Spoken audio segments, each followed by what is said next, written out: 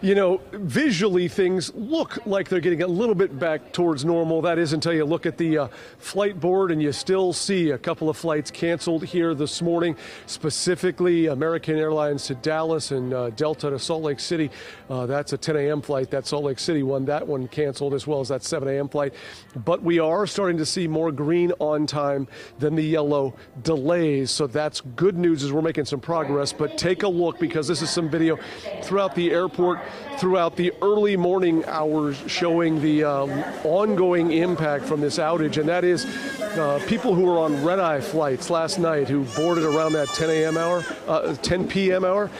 Their flights actually returned to the gate. They were told to deplane. They had to come down to baggage claim to grab their luggage. And now some of them struggling to find new flights to get out of town. One of those who is on a flight, fortunately, today to leave, and they are confirmed, a group of 25 who were on a mission to Nicaragua.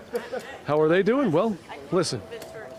We were on the plane at 10:30 last night with 25 in our group headed to Nicaragua, and stayed on that plane for about 3 hours, and then we're told to get off and get the luggage.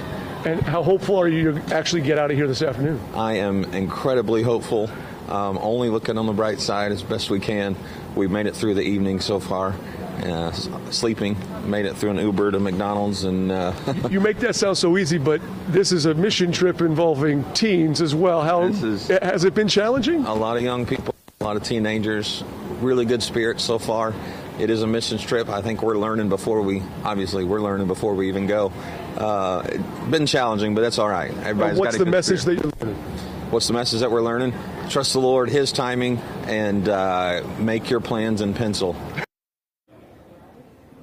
And the reason for making plans in pencil is because things remain fluid. Again, while the situation is resolved for the IT, there's still that ripple effect that's still reverberating through flights, and that is many of the flights leaving here this morning, specifically on American, Delta, and United, are delayed or were delayed departing from here, some of those between an hour and a half.